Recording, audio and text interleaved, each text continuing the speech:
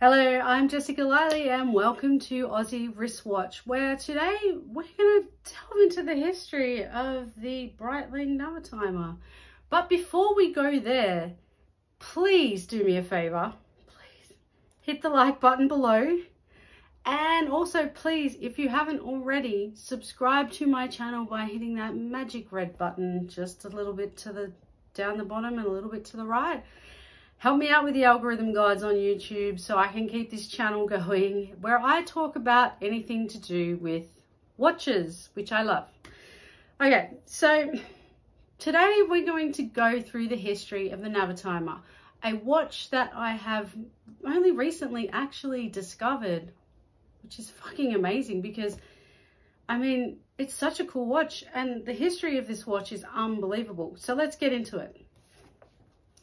So, the Navitimer, which is an assemblage of navigation and timer, it was not the first slide rule watch.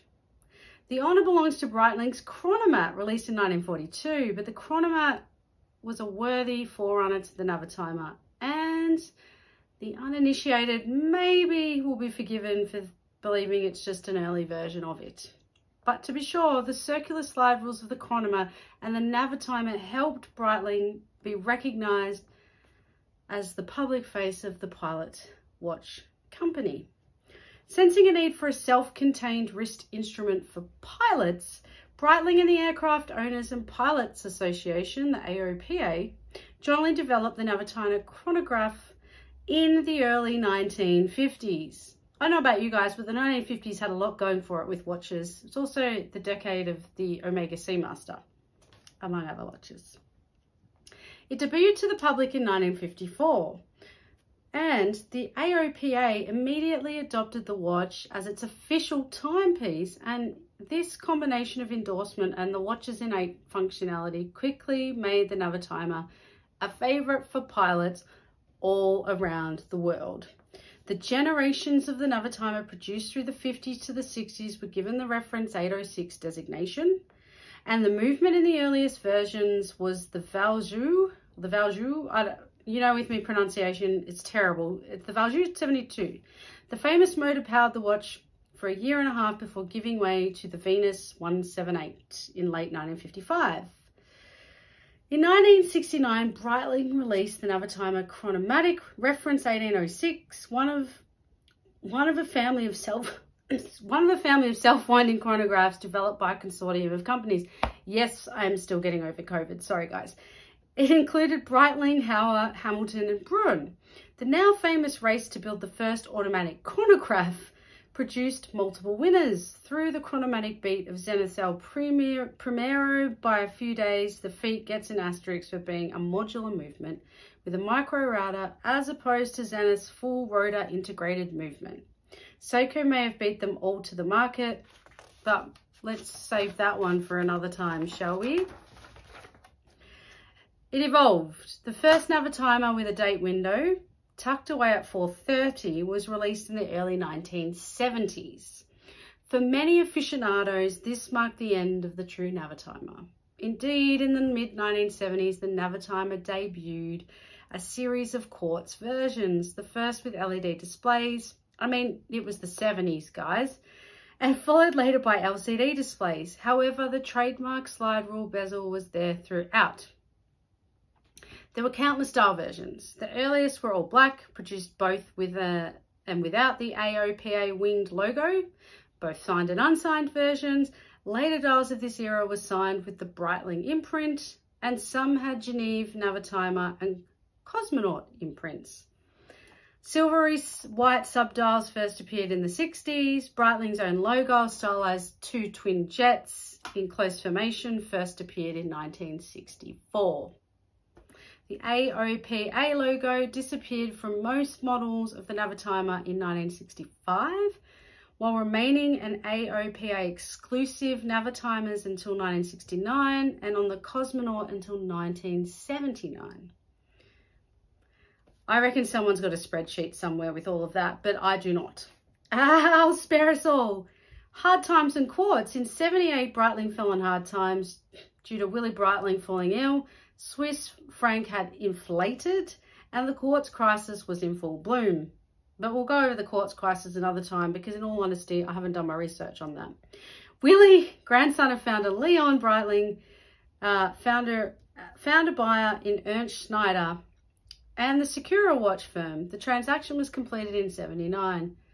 And adding insult to injury, poor old Willy passed away a month later and his namesake company officially closed its doors 3 months later.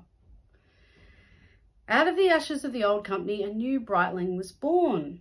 Breitling Montre S.A. Ernst Schneider, an engineering and amateur pilot, had big ideas for transforming the company with the electronic revolution, and he quickly put them into practice. New quartz watches appeared under the Breitling banner, but soon mechanical timepieces followed. Yay!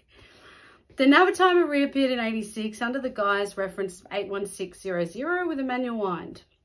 In 88, the Navitimer was again equipped with an automatic movement. It's interesting to note that the right to manufacturing the existing Cosmonaut and Navitimer models, but not to use the names, passed to Mr. Helmut's sign when the Breitling assets were sold off in 79. Navies today. At any given point in time over the years, there have been multiple versions of the Navitimer. Optional dial colours, straps, bracelets, case material from steel to gold, special and commemorative editions, including the 2017 Breitling when it was acquired by CVC Capital Partners.